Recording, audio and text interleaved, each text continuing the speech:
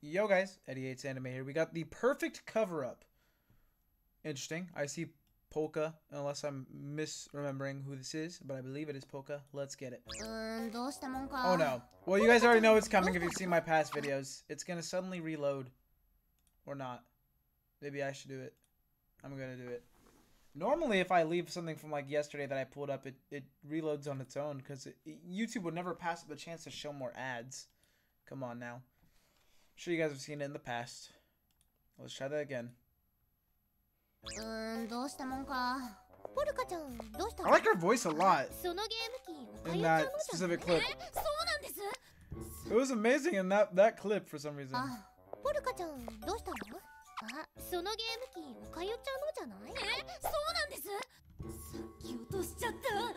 You dumbass. I like OKU as well. Well, okay, all I know about her is in these where she's like chill as fuck.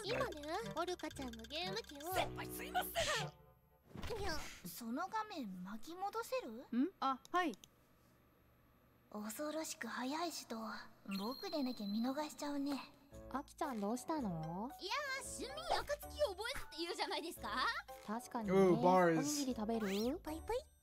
あ、そうだ。そこのテーブルにゲーム機があったんだけど。テーブルなんてありませんよ。何をおっしゃるんです？ Well, hey, you could have just told her you knew where it was. You could have just said you don't know who broke it when she finds out it's broken. It might not even be broken. Some of those things are fucking indestructible. Bye bye. You goof. 今日は調子が悪いんで、私はこの辺で。あ、じゃあそのゲーム機返して。Damn. いつから気づいて。 She saw the security cameras, huh? 気絶させたあたりから。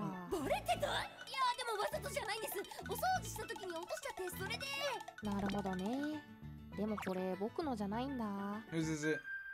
What? It could be worse or better. Oh, we're fine then. She probably throws it herself. I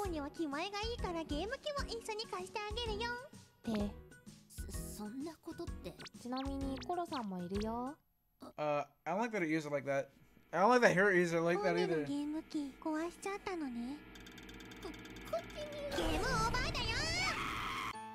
Rip.